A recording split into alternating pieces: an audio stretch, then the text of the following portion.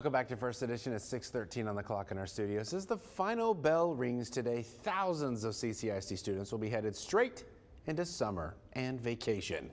Our Madeline Salinas is back live with staff from T.G. Allen Elementary. Madeline, good morning to you. Good morning, John Thomas. Yeah, right now I'm joined by somebody who's been here for quite some time here at T.G. Allen. This is Mr. Raul Munoz. Thank you for being here. Tell the people at home your history with the school. Well, this building that we're at right now is the George Evans building, and we recently merged with T.G. Allen.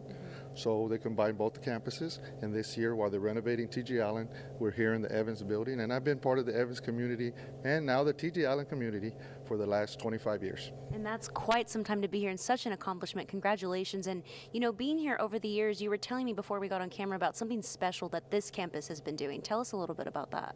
Yes, as educators, we're always looking for teachable moments, and what better way to teach respect and compassion than during a funeral. We're very unique here at this campus. We have a church across the street.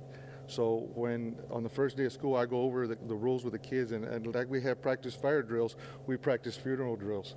So the kids sit down on their dots and they're very respectful and quiet.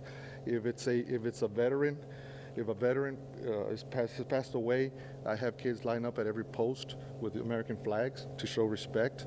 And it is such an honor, and the rewards the kids get from the family's responses as a thumbs up, where they cross the street and they say thank you. Police officers giving us thumbs up. Even community members stopping by, even though they're busy. We had one construction worker stop one time and says, I got to get to my next site, but I came back. I turned around and say, thank you, kids. It's beautiful to see you show respect to a fallen soldier. So we've had several years of doing this, and we've gotten awards from the Veterans Committee in the past. And it's been an honor to be at this campus and to help this community, and now we're going to take that same love and compassion to T.G. Allen. And then one more question before we wrap up. What are you going to miss about the school year? Another school year has wrapped up. You've been doing this for quite some time. What are you going to miss? I guess just being in this building, personally, in this building, it's a special. I met my wife here at this building. We worked together for 16 years here, and it's just it's a very special place for my family.